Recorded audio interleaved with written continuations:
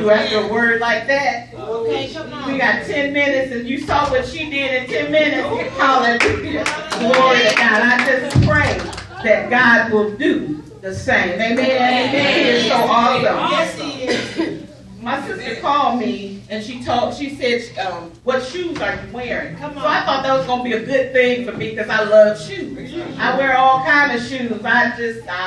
You can't have enough of them. Amen? I'm with you. So well, her choices that was left was ballet slippers or something else that she had. And I didn't know a thing about those about as much as I know about these. So I had to go to the book about ballet slippers. These are beautiful shoes. Amen? Come on now. But in order to wear these shoes, you have to know the dance. You have to learn the art of ballet. And so before I go further, I just want to thank and praise God for His Spirit in this place and the man and woman that reside over this house. I thank my sister for inviting us out, and then I look around and see all the powerhouses, the people that I know that God has stuff shut up in their bones. Amen. I thank God, and I'm honored to be in the presence of people such as yourself. Amen. These ballet slippers, they look pretty, and when people wear them, they look like they have it all together. Amen. As I was reading about these ballet slippers, I learned that they're hard work. You can't just put these on and think you're going to dance. Amen. You can't just put them on and think you're going to look graceful. Well, I tell you what, the Word of God, the ministry, the body is just like these ballet slippers. You can't just slip in it and think everything is all right. Amen. You can't just step in it and think you're going to look graceful. You can't just get up and perform. Amen. Because it's more than just that. When you stand before God and when you're in these slippers, you got to know what you're doing. Now, these ballet slippers, in order to wear them, you have to learn how to stand on your toes. Amen? Well, when you're standing up for God, guess what? You on your toes. They make these shoes square at the end, so when you stand on your toes, it will balance your body. Your body's weight will be balanced. Amen? How many balanced Christian soldiers do we have in this house? Amen? Hallelujah. Thank you, Lord. Well, God showed me something when I was reading about these ballet slippers and with the scripture that my sister gave me. It came from Exodus 32:6. And what I'm going to need somebody to do, sometimes I get long-winded. So when it gets too long, when I'm down to 8, do like this to me. Amen? So I can wrap it up. I want to obey what the house says. Yeah, Exodus 2:6 says, and they rose up early on the morrow and offered burnt offerings and brought peace offerings, and the people sat down to eat and to drink and rose up to play. Well, when you're reading that sounds great. But then when you get the background on it, it's not as great as it sounds. And I said that to say this. Sometimes people can stand before you in their ballet slippers and give you a word. And if you don't know what that word is or what it entails, then you will do some things that isn't what God has instructed you to do. Amen? So you have to study to show yourself approved. So what I say to you today, I don't want you to take my word. I want you to go to the book. So you write those scriptures down.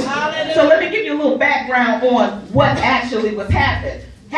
Well, these people, Moses had brought them out of Egypt. Amen? He had brought them through the wilderness. God had did all kind of great things for these ungrateful people. He had brought them out of bondage and captured. He allowed them to be free. He brought them to the Red Sea, and to show them how good, powerful, merciful he was, he parted that sea and allowed them to come through. Then he allowed the enemy to be stopped. So he parted the sea on one end and closed it on the other. That's the kind of God we serve. But still, we waver in our faith. Amen? So they wavered. Well, at this point, what had happened was Moses had went on the mountaintop. And sometimes when our man and woman of God leaves us for a bit to be with ourselves, we get antsy. We don't know what to do, like we crazy. We don't know what to do. We're going to do what we said. No, we are instructed to do a certain thing. Well, Moses went up and he left word for Aaron that was over that house to tell the people he was going to preach and be with the people and tell them what to do. Well, Aaron got so caught up in what the people was doing that he forgot what his ministry was. Amen. So I'm telling you, don't get caught up in what everybody else around you is doing. When God has given you a specific thing to do what God told you to do. Don't get caught up in what you think somebody else is doing because it look good to you. Amen. Look good, get a lot of people in trouble. Amen. Hallelujah. So we need to remember what God told us, what our instructions is. I have 4 points and I'm going to do them real quick. Point 1. Don't leave the people to themselves too long. Right. Amen.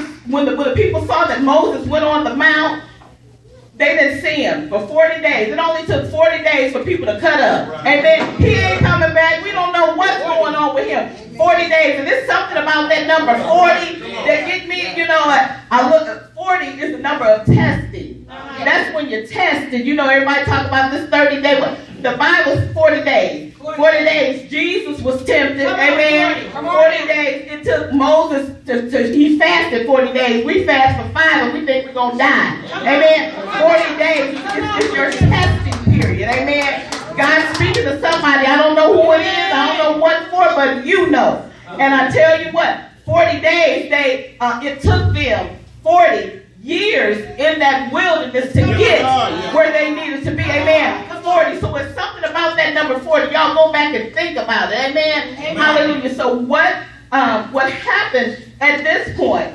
They said, Aaron, the man in charge, make us a god. Right. We need something to serve. You know what I'm saying?